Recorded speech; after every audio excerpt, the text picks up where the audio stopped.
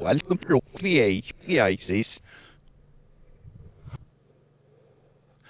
First of all, I'd like to apologise. I haven't uploaded any videos recently, and that is purely down to the fact that when I started the channel a couple of months ago, I was between jobs, and now I have a new job. So I've had to reprioritise a few things, and I haven't been able to put up any videos. But I've had lots to talk about, so I'm looking forward to getting back into it. I don't know if I'll be able to actually upload a video every week. I'll be looking at probably 2 weeks, but nevertheless, I'm going to carry on with the channel. And if you have just subscribed, thank you very much for the support. I will be putting out some more videos, as I say. I'd also like to address one of my previous videos. The Suicide Bunny Exposed video has received a bit of criticism for being sensationalist, and while I completely agree with that and hold my hands up, yes, it is a bit sensationalist. In my defence, I was providing a summary of points that had been provided by Clickbang, a podcast, and they provided all the evidence, so I just presented it in a much shorter fashion and put loads of links to it, so go and watch that video if you like. But on with the video today. I'm going to be talking about London because specifically I've got myself a new job which requires that I move around central London quite a lot, and I've been spending a lot of time above ground these days instead of in the tube, and I'm still noticing a lot more smokers than e-cigarette users. The question is the rise in popularity of e-cigarettes not as widespread as the media would suggest, or am I not seeing the e-cigarette users because they're enjoying their privilege to use them indoors?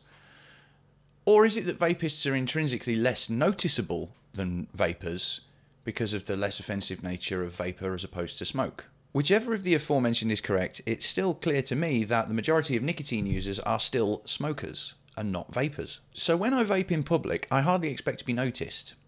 But it keeps happening with increasing regularity, and it's actually very encouraging. I've got all types of folks approaching me asking about my mod, which is unusual because people usually avoid the beardy skinhead with bad teeth. I'm not gonna fucking punch you, mate! One colleague even thanked me personally for helping him to make the switch from cigarettes to vaping. Which brings me to my first point. Smokers need vapors, and as such, vapors shouldn't be offended when they are confined to smoking areas. It's the best place for them.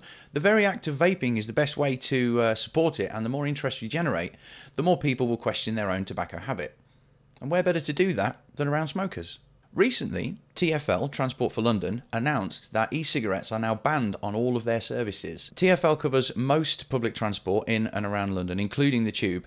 Their conditions of carriage, updated on September the 16th, 2014, Article 4.5 states that for safety reasons, on our buses and underground trains and in our bus and underground stations, you must not smoke or use an electronic cigarette, and vape in brackets. It's a simple statement, it comes as no surprise. It's in the same category as skateboarding and flash photography, which is a behavioural risk to passengers and staff. So I support the statement and will follow the rules.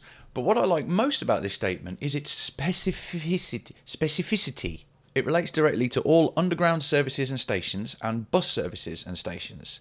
It does not cover overground rail services or street level bus stops. It does, however, link to other documents that do govern overground services. So I went down the rabbit hole for a little while and came out clean. There is no mention of e-cigarettes or vaping on any of the associated documentation. So it would seem that it's not a blanket ban after all. Overground stations without underground links and street level bus stops are seemingly exempt from Article 4.5. But common courtesy still applies. See my video about that. Granted, I may have overlooked something, but if it's in there, it's not very clear. Now, I use Greater Anglia rail services quite regularly in and out of London, and with a different service, different rules apply. And while I'm not going to vape on a train, the majority of stations along the route do not have an underground link, and are therefore potentially exempt from Article 4.5. But again, this is not clear, so I looked it up on Greater Anglia's website.